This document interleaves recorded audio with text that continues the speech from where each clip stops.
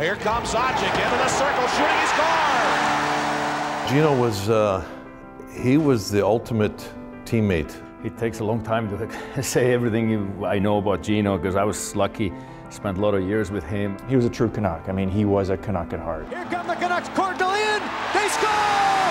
Gino Odjick! Gino, the human being, took care of everybody. His sense of humor was amazing. There were a lot of times in difficult situations as a team, you're in a rut or something, and he would just bring an air of lightness to the room.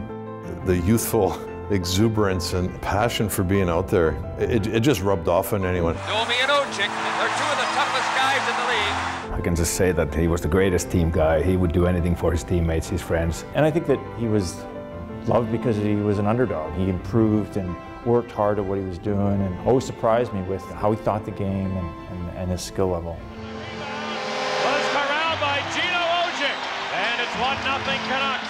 I remember after a lot of practices, he stayed over and just working on his skills, and he came around and, turned the tables. Gino Odjick is a rather intelligent young man. He's the resident tough guy, but he also is very versatile in languages. He speaks 3 of them, English, French, and Algonquin. He was a star on the ice, but he was a superstar, in the First Nation community also. He certainly helped me appreciate Indigenous issues in a new way. I remember having some pretty detailed, intense conversations back in the 90s, and that was the beginning for me to learn and understand. I mean, we used to have 200-300 people from different bands watching our practices. Gino always had time, too. He always had time for his fans.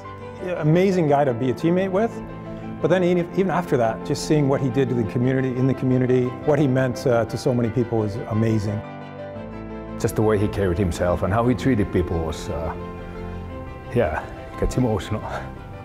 The communities he visited, the kids he spoke to, and gave his message to, the whole community right across Canada, they're going to miss him.